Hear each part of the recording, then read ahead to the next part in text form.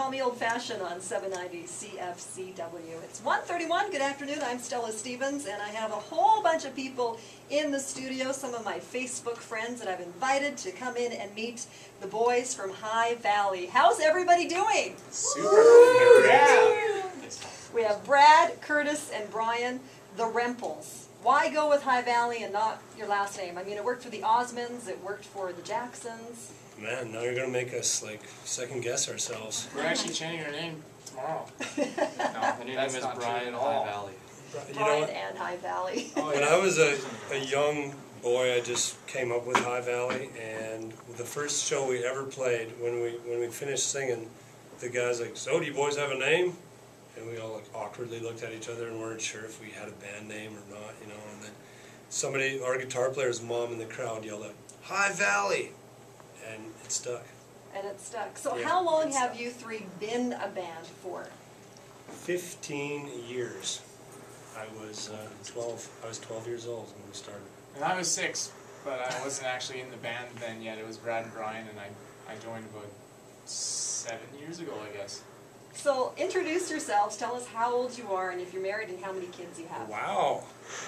Our manager told us to never talk about ages on the radio. So we're going to avoid that question. This is Brad, and I'm 27. I have a son named Drew, who's 3.5. He gets a dirt bike when he turns 6. He tells me that every day. And Cash is 7 months old.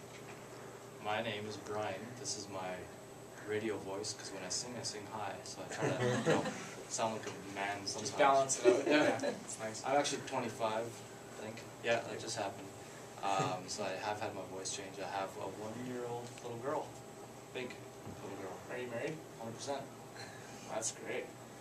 You're the single one, though. Thanks, Curtis. Yeah, my name's Curtis. I'm 21, and I'm turning 22 later on this month. So that'll be a blast. And I have no wives or children. Now, are there more of you at home? Do you have any more siblings? Yes, we have 3 sisters. They are all older than each of us, and mom and dad. And they don't have a band together?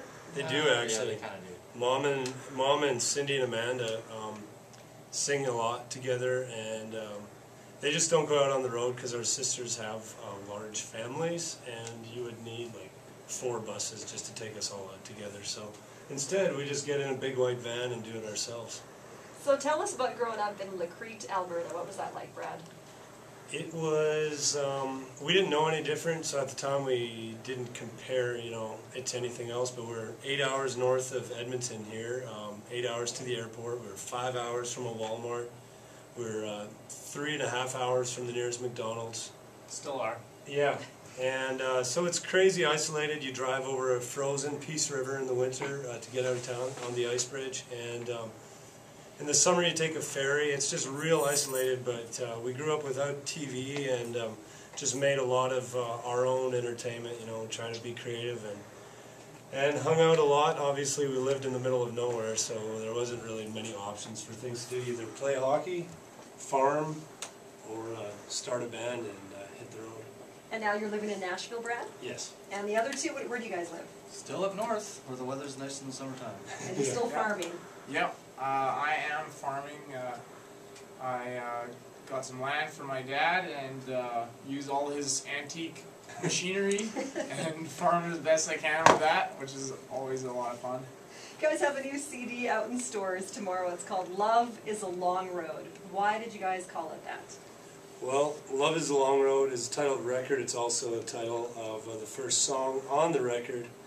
Obviously, you know, we've said how Lacrete is a long road from anywhere else, and our band has had a long road of getting to where we're at after 15 years. And one thing that's remained the same for High Valley is we've always sung about families and farming and faith, and that's always kind of been what we've been known for. And so there's a lot of songs about love on the record, between husband and wives, between families, and between loving your neighbors, like even Call Me Old Fashioned talks about, right? So that's where Love is a Long Road came from, and it's a pretty wild and crazy, fast, up-tempo rockin' tune, and we're just so excited for people to hear this album. We'll be in the mall tomorrow at Lamley's, you know, meeting hopefully hundreds of people and shaking hands and kissing babies and selling our brand new CD. So it sounds like you've taken just a slightly different direction with this album as compared to the last one? I'd